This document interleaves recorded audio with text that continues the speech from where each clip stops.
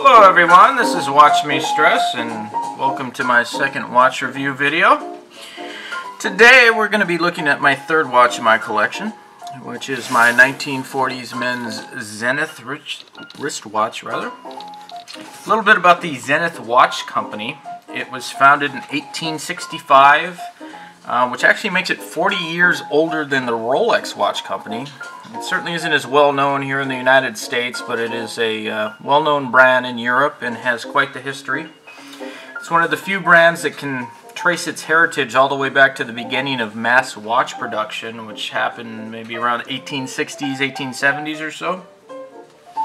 Prior to that, only the wealthy guys had watches, and if they had one, it was going to be a pocket watch, which was custom made by a watchmaker. So us poor people would have had to just ask the time from the rich guys, or rely on the town clock to get to work on time.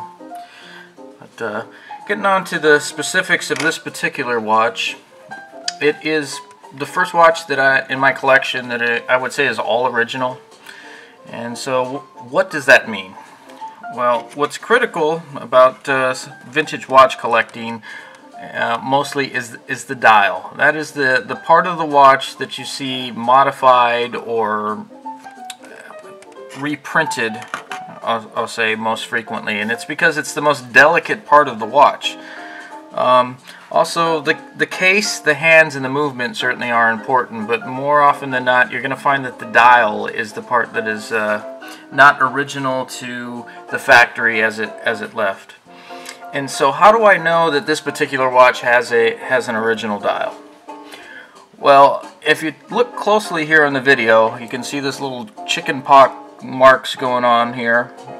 Is a sign of a watch that it has time, it has age on it. It's clearly has some corrosion issues. It's pretty typical of what you'll see with an old dial like this. And typically, this types of marks are happening in the base layer or the primer of the dial. And ironically enough, it's actually a good sign.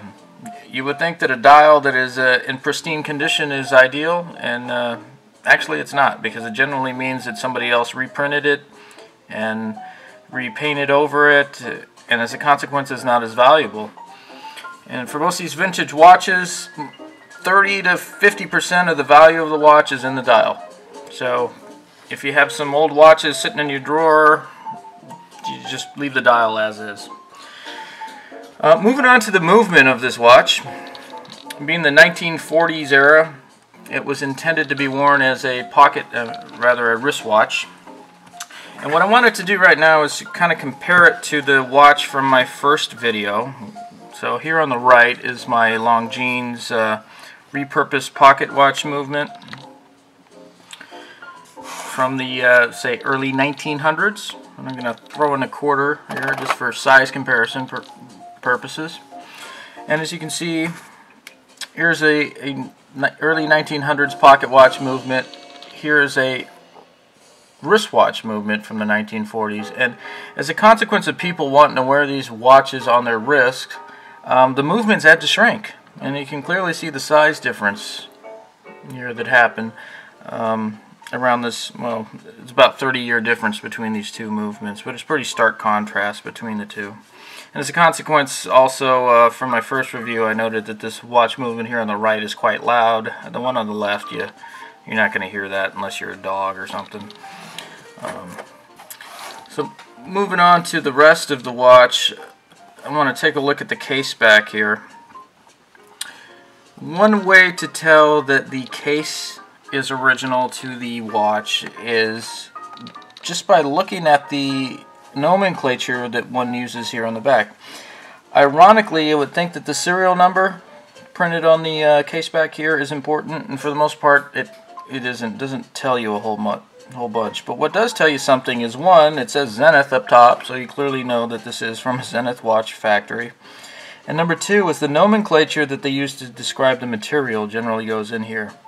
And you're going to find various names depending on the time era. These are all, basically this means it's stainless steel, which was a big thing back in the day. And this particular nomenclature kind of places the watch case to be made around pre-1950s. So moving on to the movement. Take a look at the movement here.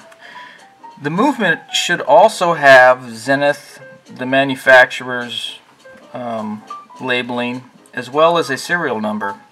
Now this serial number on the movement is actually the most important one, because you can take this number and enter it into many of the Google forums for at least the larger manufacturers, and if you enter this number into them, you can get an idea, maybe within a year to 3, of when this movement was manufactured.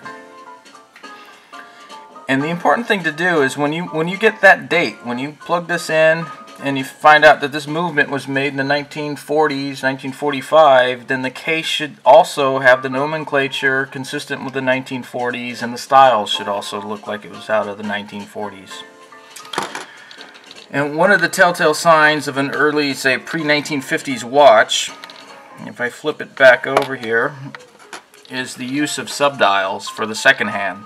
You see the subdial. What is a subdial? Subdial is basically a small dial that's off-centered of the watch. So with most modern watches, you'll find the second hand is right here with the other two hands, the minute and the hour hand, extending all the way out to the edge. But in the 1940s or so, they tend to, I don't know the reason behind it, to be honest, but they tend to put them off-center and typically just above the 6 o'clock position here. So that's also an indicator of the time era of this particular watch. And so all these things combined tend to tell you that, you know, the watch is original, the dial, the movement, the hands, all these things kind of indicate that the watch has been untouched. And you know, fairly cool watch, fairly slim. I like the style of it, but anyhow, that pretty much sums up the review of my Zenith wristwatch. So moving on to the price that I paid for it. Now, I want to point out that the reason I'm telling the price that I paid for these things is not so much to brag or to show off or anything like that, but just to show that it's not necessarily a rich man's game to collect these things. I mean, this is a very good manufacturer, well respected and everything, but $350 is not much more than you would go out and buy a modern watch out at a jeweler's. The big difference, though, between, say, this vintage watch or a $300 watch you would buy at the mall is I can turn around and I can sell this watch at any time and probably get my money back out of it. So I highly recommend, if you're considering or at least interested in vintage wristwatches like this, you know, give it a shot. And Zenith's certainly a good brand, a good watch, and you know, I like this one quite a bit. So anyhow, thanks for watching, and hopefully you'll tune into my next videos. This is Watch Me Stress, and thanks for watching.